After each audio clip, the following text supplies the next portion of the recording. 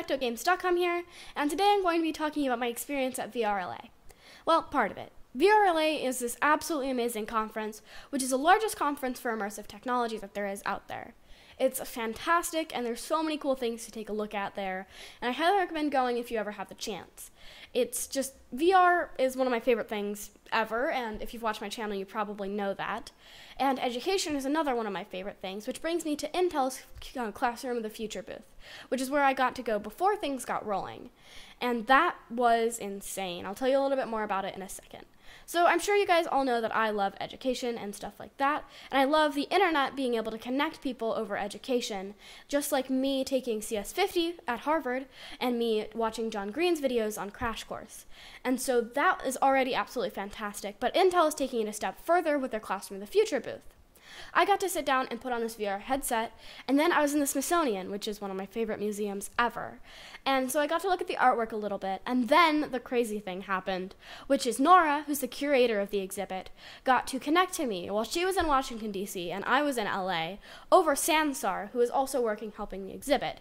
And so we got to talk about the exhibit and all of the amazing artwork, and she told me stories and showed me things in the exhibits that I never would have seen myself. And so that was fantastic. She was such a nice person and absolutely amazing, and it still just baffles me that she was in Washington, D.C., and I was in L.A., and she was still telling me about the exhibit and showing me all of this artwork. And the artwork felt like it was actually real, and it was really there, and I was really seeing it. And there's a lot of little things in Sansar's technology that really help, including her arms moving when she talked, and her avatar's mouth moved when she actually talked, which is also baffling and crazy, and so that immersed me even more. And so at the beginning I was just amazed by how amazing this technology was, but I just slowly got immersed into it and sort of felt like that was real life and that was what I was seeing, and so that was crazy.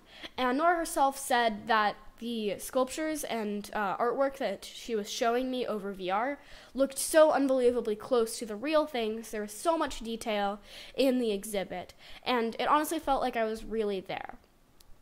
I'm going to show you some clips of my experience, but keep in mind that this is just a 2D look at what I was experiencing, and it doesn't really compare with what I actually saw.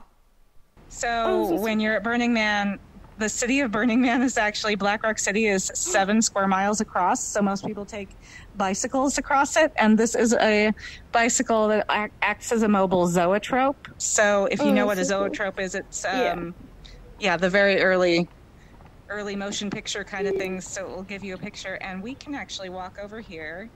There we go. Awesome. So now you can really see the zoetrope happen. Oh, that's an interesting shadow. Hold on, I'm stuck. Whoa, there we go. Oh, so cool. Yeah. Oh, that's wild.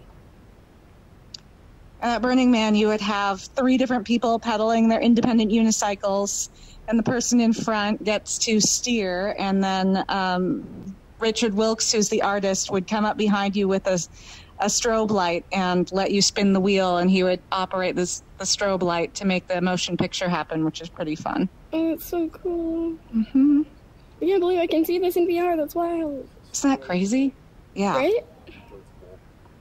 Pretty crazy, right? Well, it was extremely realistic. I got to do some things that I could never have done in real life, like climb on top of the art. And obviously nothing can really compare to going to the Smithsonian and seeing this exhibit in real life. But some people just can't make it out there. Maybe they just can't make the trip, or the exhibit will be closing before they get to go and see it, or whatever.